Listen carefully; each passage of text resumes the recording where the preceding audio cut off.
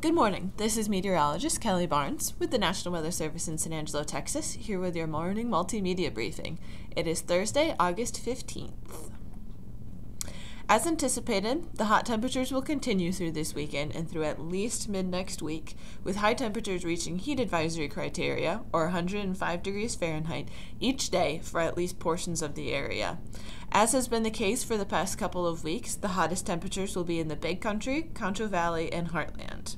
We have a very slight chance of showers and storms this afternoon across northwestern portions of the Big Country, thanks to a stalled frontal boundary across the Texas Panhandle and west central Oklahoma, but most of this activity should stay out of our area. Otherwise, expect dry conditions to persist through much of next week. Above normal temperatures are expected again today, with highs ranging from 98 across the Northwest Hill Country and northern Edwards Plateau to around 104 degrees across the Big Country. Skies will remain mostly clear, with south to southwest winds at 10 to 15 miles per hour.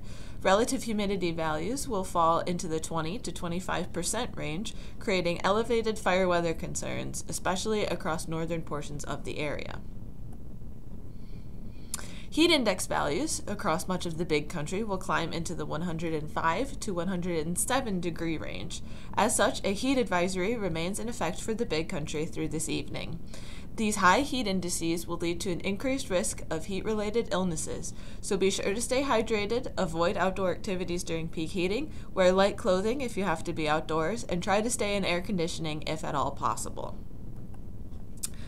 Unfortunately, this heat looks to linger through much of next week, with triple-digit temperatures and heat indices expected for much of the area through at least next Thursday.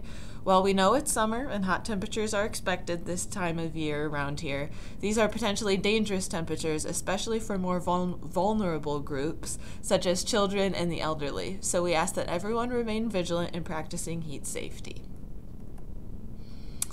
As expected, drought areas expanded across the area, primarily across the Big Country where temperatures have been hottest, leading to increased drying out of vegetation. With the hot and dry pattern likely persisting, this area of drought will likely expand and potentially increase in intensity. The latest climate outlooks from the Climate Prediction Center show exactly what we've been thinking. The hot and dry pattern will persist through the next week, with the 8 to 14 day outlooks showing the hot and dry pattern lingering through the end of the month.